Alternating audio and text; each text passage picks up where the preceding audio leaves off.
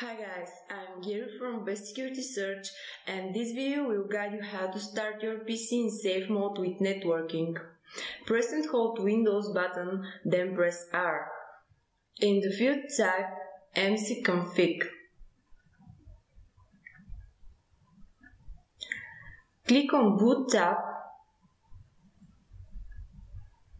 and mark Save Boot option. Select Network, Apply, and OK. Then select Restart. When started in safe mode, the operating system uses default drivers and settings, and only system-required software programs are loaded. After the restart, the word safe mode should appear in the corners of your monitor. Repeat the steps to unmark Save Boot option in order to start Windows normally.